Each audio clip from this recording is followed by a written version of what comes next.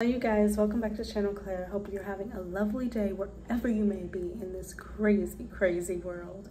Now, I kind of just wanted to touch on Britney before going forward into other things that I've been seeing on my timeline. And I'm like, what the heck is going on in the Johnny Depp supporters, fandom, whatever? There's like some divisiveness going on here. And I was really confused yesterday, so I wanted to get a better understanding as to what was actually taking place.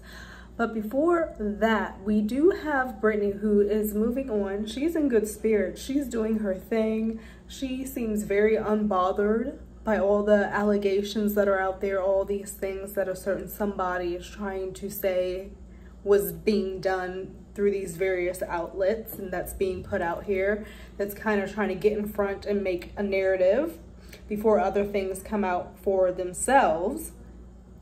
It's so funny how they like to do that. But she has made a statement. She's made a statement, and honestly, it's none of our business, because that is what she has told us.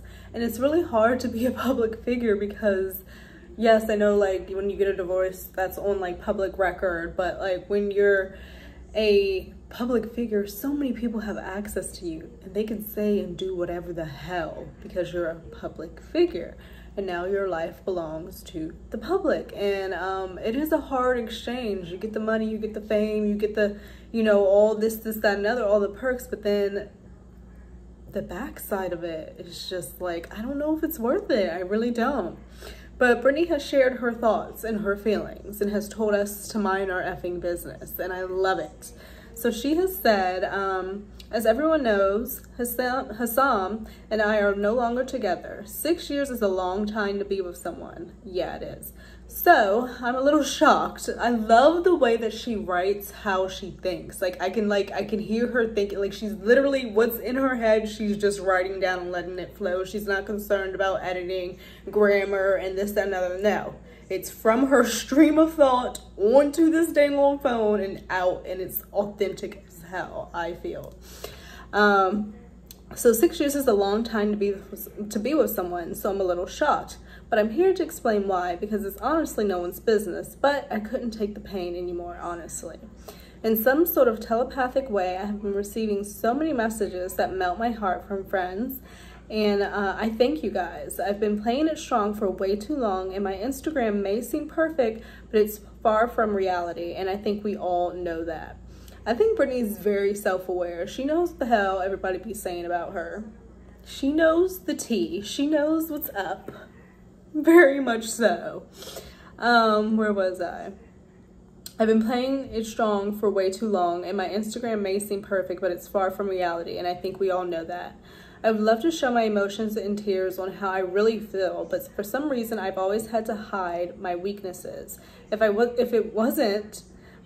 wasn't my dad's strong soldier, I would be sent away to places to get fixed by doctors. Wow. But that's when I needed family the most. You're supposed to be loved unconditionally, not under conditions, and that's so freaking true. So I will be, and you know, and that goes from family. And I don't know, you know, because like unconditional love, if somebody's beating on you and this and that, treat you all type of way, no. But like unconditional love, like I know my mom has unconditional love for me and my sister, and vice versa. Can you have unconditional love in a partnership, like a romantic relationship or in a platonic relationship? But definitely for family, at least, you know. So I'll be as strong as I can and do my best, and I'm actually doing pretty damn good. Anyways, have a good day and don't forget to smile. So that is Britney's tea to us. Don't forget to smile. I'm doing good. I'm standing strong. I'm a little shocked. I'm a little taken aback because it's 6 years of my fucking life, but I'm gonna be okay. Like that's what I interpreted that as, and good for her. There's a lot of theories going on, you guys. There's a lot, but that has always been, you know, since early 2000s. Theories of what is and is not going on with Britney. And I don't think we're ever really gonna know. And like she said, it's none of our business. I definitely hope that you know, Laura Wasser comes through, whatever this is that Sam is trying to like get more money and this, that, and other. I think that's completely crazy. And I'm sure it would be fought. But people were trying to say, oh, Britney was the one cheating, and trying to say, make that a thing. Like, who the fuck was believing that? But it was Sam who was cheating before, during, and still never freaking stopped, apparently. And it's just like, So this chick, Ashley Frank, comes up and she posts on her IG about this knowledge of what she has with Sam, who is now pending to be Britney Spears' ex-husband. So she posts a screenshot of this article that says, Britney's toxic split. Sam, as groggy, claims she cheated and beat him, demands more cash, and says shit happens. So she writes like this long text to go on top of that, okay? She says, I find it absolutely absurd. I do too. He is claiming she cheated, knowing damn well he was doing it from day one. He set his intentions on being famous when he started dating her. He was dishonest with her from the beginning and used to laugh about it with clients at the gym. His co-workers, other trainers at RPT, also lying, cheating pigs, supported his every move. If I read a news story that they were divorcing for a legitimate reason, I might not have said anything, you know, like that, you know, and that's true, because it's just like, okay, like, we kind of expected this, you know, whatever. It's sad, but expected. But for it to be because Britney cheated? What the fuck are you talking about? So she says she might not have said anything, but to read a headline like this, knowing all that I know, I cannot be silent. I feel all the women that trained at RPT or with Sam privately should be honest. You can be anonymous and still be honest. I personally never hooked up with Sam. I denied any of his attempts and never responded to any of his unsolicited pictures or in person when he asked if I wanted to hook up with him in the showers at the gym. Disgusting. Sorry, Sam, you're not my type. I actually stopped working out there altogether because I was so offended by the constant sexual harassment. I wanted a gym with a community and to feel safe and comfortable. RPT was not that. In fact, the owner still owes me thousands of dollars for unused personal training once I withdrew as a client due to unwanted sexual advances from multiple trainers and forcing of HGH meds for results. I think that's human growth hormone. What the fuck? So she just is saying this whole gym is just a fucking mess. Him and his buddy they were in there acting like fools, acting like pigs, doing what they were fucking doing. So for him to come out and try to claim that Britney is cheating is completely false. False, false, false. So we're gonna be like Britney, I think, and be unbothered. She's buying horses, she's moving on. Apparently she has a very strong support system behind her. Despite TMZ's claims that Britney Spears is alone and fragile amid her divorce, multiple sources have told Page 6. So I guess the positive news we're going to get from Page 6, and then the negative, terrible spin we're going to get from TMZ, which is what they've been doing for years. Multiple sources have told Page 6 that she has a strong support system and is doing incredibly well given the circumstances. Other members of her family have reached out to offer support. I hope her sister sent her flowers or something, at least. I really do. And like her mom, they got together and sent her like a bouquet, or like, it's so touchy with family. It's like a fucking, like, because they did her, I don't even fucking know.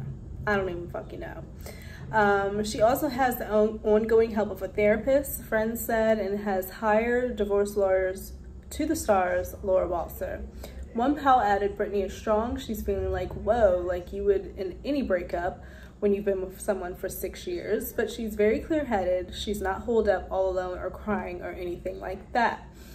Another person told Page Six, I think Britney gets a bad rap. She's a true artist in the way that she processes things and the way that she creates, but she's doing incredibly well under the circumstances. So we are going to leave it at that with Miss Britney Spears, and I hope that Laura Walser does what needs to be done and we get justice for her and she can just get this, because at a certain point, like, maybe it hasn't even been a year, right? Can you get it annulled or whatever? Just at this point, honestly, write a fucking check to the man and just be done, because you don't want, like, to be fighting for years and years and years. Like Bethany, they were fighting, she was fighting with her ex for years in court, and they weren't even married but for so long, and their freaking divorce lasted longer than the marriage. Like, we don't need this long drawn out situation with Sam and Britney in the courts wasting even more of her freaking money. Like, it's just not necessary. It's truly not.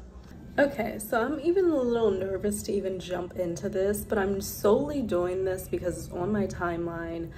I really did spend a lot of time like following the Johnny Depp trial and the case and all of that. I'm not the best when it comes to like legalese and everything like that, but I know what like makes common sense. I know what I feel, you know, and I can get the gist. And so yesterday I was at work and I saw Laura B just, you know, happens to come across my timeline, and it says, Jax, it's not a conflict, he wasn't a party. So from there I was intrigued to see what she was really responding to, and it was up here, Jax saying Brown Rudnick represented Elon Musk, full stop, creating a severe conflict of interest in representing Johnny, because as we know, Elon was up in that apartment visiting a certain somebody, Johnny's apartment, and we have known that they have been together. We'll just leave it at that. So apparently Jax is saying 70,000 pages of documents do not just accidentally get leaked to your mortal enemy by lawyers working for you. Where is the Elon elevator footage? There are 4 screenshots of the footage that existed. Where is it? So Jax is questioning Brown and Rudnick. So Brown and Rudnick, that's going to be Ben, that's going to be Camille, that's going to be Jessica, that's going to be everybody we saw fighting for Johnny. So while this is like the Johnny Depp supporters, now we have this questioning of the team that successfully got Johnny's life back. So it's creating all types of discord online. We have people commenting on it, giving their thoughts and feelings, asking more questions about missing footage, which is really interesting. I was going through some comments and somebody was saying about the footage of Whitney and Amber and all of them. They were on the elevator and that fake like punch. Apparently people are saying they could sworn that they have seen this video, but now it can't be found. And I was sitting there thinking about it. I was like, I feel like I could have sworn, like in the early days of this, I could have sworn I saw that video footage. I definitely saw the video footage of her on the elevator with her friends, and she's like picking the food off and like throwing it on the floor, acting all weird and spazzed out and shit. But that video of like the fake punch and they're joking around and shit, I don't know why in my mind I can vaguely remember that, but then some people are saying that's never been a thing. It's never been released, it's da-da-da-da-da. And then this footage of Elon Musk on the elevator, where is that footage? And again, why do I feel like I've seen that as well in like the early stages of this, that, and the other? But apparently there's no footage. There's just pictures and screenshots. So people are asking questions even a year removed from all of this. So then that's what Laura B was responding to, saying Jax is not a conflict, he wasn't a party. So because Elon wasn't a party to the case, it's not a conflict of Brown and Rudnick representing Elon in another case. And then of course I was like, well, what did they represent him for? And it's something, it says, I found an article that says Elon Musk hires Stephen Best at Brown Rudnick to defend him in an SEC fraud lawsuit. Also hires former assistant U.S. Attorney Chris Clark of Latham and Watkins in case. So this is something completely removed from Johnny, Amber, this, that, and the other. But I guess people would say it is a conflict solely because Elon is Johnny's sworn enemy. Like, he was up in his house, like, banging his, like, disrespectful fucking shit. And about this 70,000 pages of documents that were accidentally leaked to the opposing team. What these 70,000 documents are, we have no clue. But people are making bold statements. And it sucks to see people kind of turning on the team that kind of brought Johnny this massive success and brought him his life back. I'm still utterly confused. It's like Jax is saying she knows something or has information that's like gonna shut shit down. And it's always good to question, of course. But at the end of the day, I guess Brown and Rudnick, they're a reputable law firm. They do well at what they do. Like, when you're going through something, you want to hire the best of the best. And I guess Elon wanted to hire the best of the best. And he hired Brown and Rudnick in conjunction with whatever this other something in Watkins. I don't know. So, like, how do you guys feel about this? Like, do you feel like it's a conflict? Do you see what it is that Jax is trying to say? So then let me read down. Okay, so then Jax responded to Laura B saying, stop. Excuse me. You don't understand what has happened and is happening. You are shouting down people who are asking valid questions and making sense. God damn. That's like a strong coming at Laura. So then Laura says, I'm giving the public facts. Anything else is privileged. And then Jax says, just because facts are just now becoming public doesn't mean that they're privileged. The truth will out. What is the truth? Is it that Brown and Rudnick is somehow doing some shit behind the scenes that, like, was not beneficial to Johnny, although he won? Like, what is it?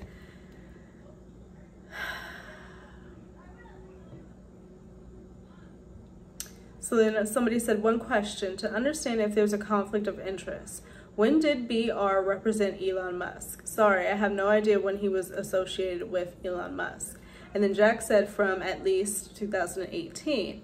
Then that same person said, I do not think there could be a conflict of interest. Their billion-dollar client was involved in their big celebrity case, JD, and never pressed the topic of AH, love affair with EM during the days where AH alleged JD abused her. Of course, I could be wrong, but I trust Adam if he suggests it. And then Laura says, and they still won. So there's just a lot. And then the DUI guy said, since Elon was not a party to the JD versus AH defamation case, the question that must be asked is, what duty did BR have towards Elon when they undertook representing Johnny Depp? We find the answers in the rules of ethics. And then he gives like ABA rule 1 point. So, gosh, it's just all types of mess, you guys. Inner fighting within the supporters, like, just a mess. And it started with, I wonder if she deleted it, because it started with one chick's tweet, and then Jax commented to that, and then Laura commented to that. So it kind of went, and I was trying to find that tweet, but I wonder if she deleted it because it came into a fucking shit show underneath her fucking thread. Yeah. So there's beef going on, you guys. I don't know if Brown and Rudnick have acted unethically or not. I just feel like they literally saved Johnny's life and gave him his life back. And I really feel like they deserve the respect. Camille, Ben, Jessica, the whole team, okay? All them. And I just think it's sad to see the supporters being divided in a weird way. It's like, is somebody infiltrating? Like, what's going on?